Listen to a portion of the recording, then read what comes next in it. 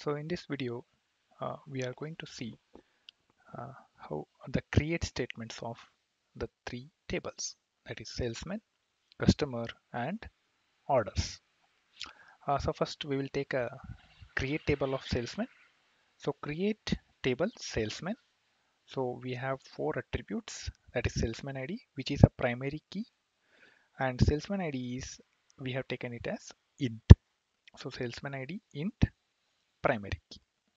Then second one is name varchar of 10. So I have assumed my name is of 10 characters. So the users can change from 10 to 15 or 12, so whatever they want.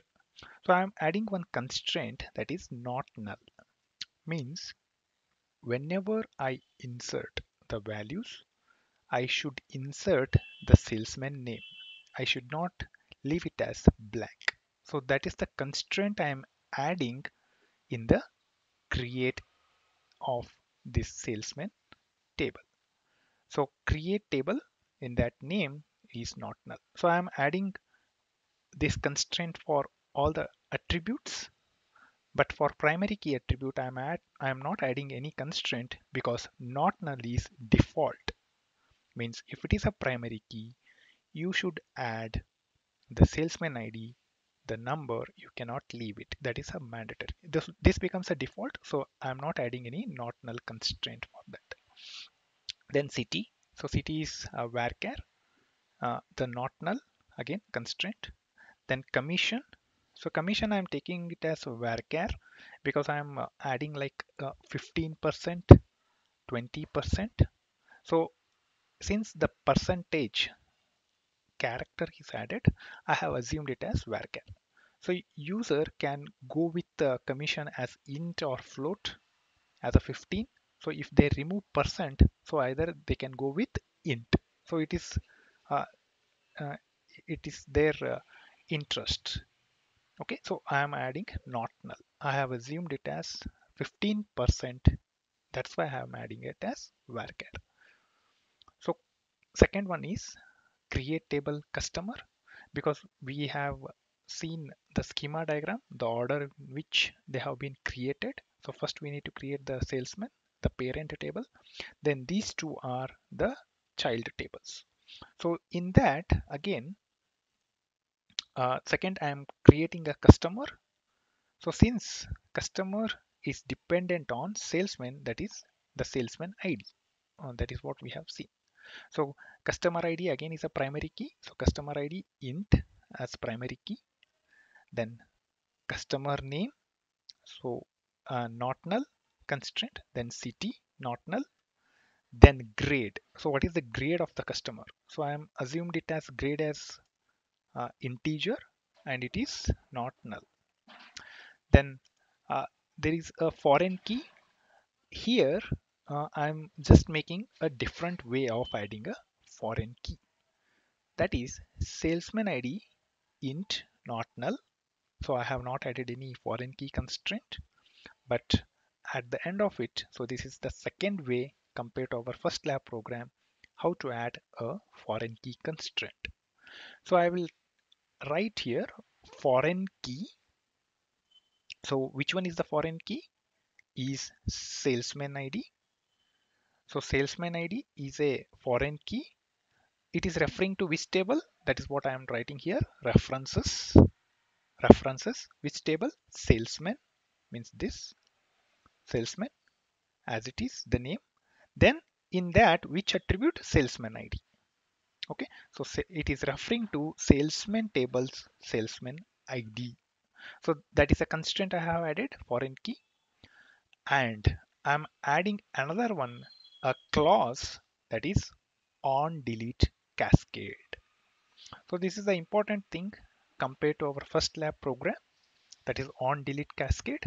So on delete cascade is used to automatically remove the matching records from the child table when we delete the rows from parent table. So that is what uh, means if the salesman is deleted, then the customer is also deleted automatically from customer table. So we can see this when we run the SQL query on this.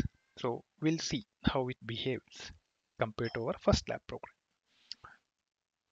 Okay, so the third one is order ID, which is int as a primary key. Then it has a attribute as purchase amount, which I have taken it as a float, and I have added a constant not null. Then order date, so date is of type date, then it is also not null. Then customer ID, it is not null, and salesman ID is not null. So since these are foreign keys, so I will add a constraint. That is, the first one is foreign key. So first one is customer ID. It refers to customer table customer ID. Okay. And again, I will add a clause called as on delete cascade. So there are two clauses, that is on delete and on update. So I am adding on delete here. So on delete is it will delete automatically. Okay. So same. Then foreign key, again salesman ID in the orders table. Then it references salesman of salesman ID on delete cascade.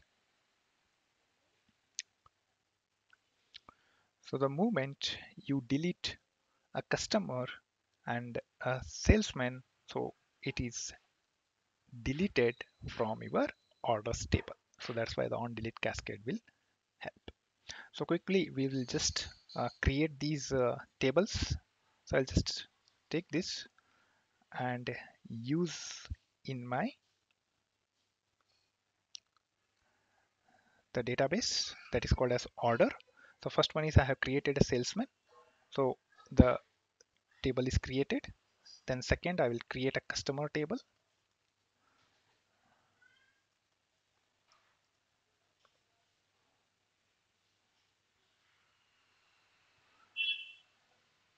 So customer table is created. Then third is orders table.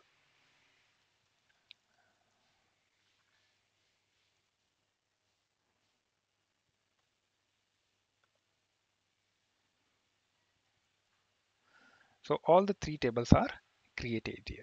So I'll just show you. Sorry, show tables. So these three are the uh, tables which are created in this order. So order is very important.